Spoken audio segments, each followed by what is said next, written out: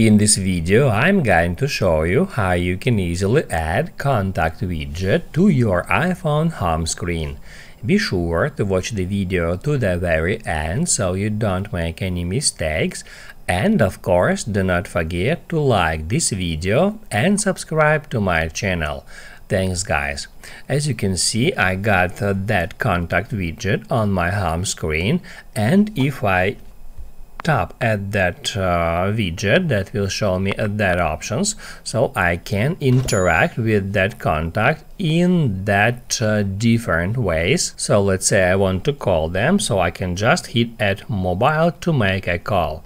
And now let me show you how you can easily add contacts widget to your home screen.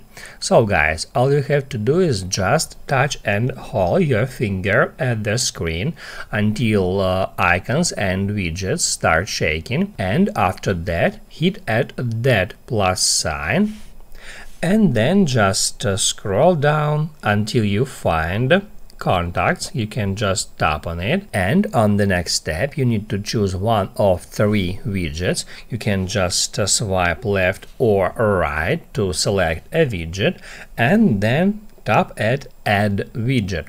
That will place that widget on your home screen. You can touch and hold and then move it somewhere in another place, just like that, and also you can tap on it to change the contact, then tap at contact's name, and then you will be able to search for some another contact. You can just in that way select another user, and once you've done with that, just hit at done.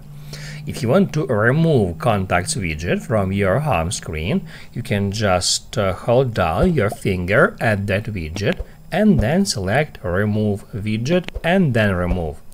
That's how it's done.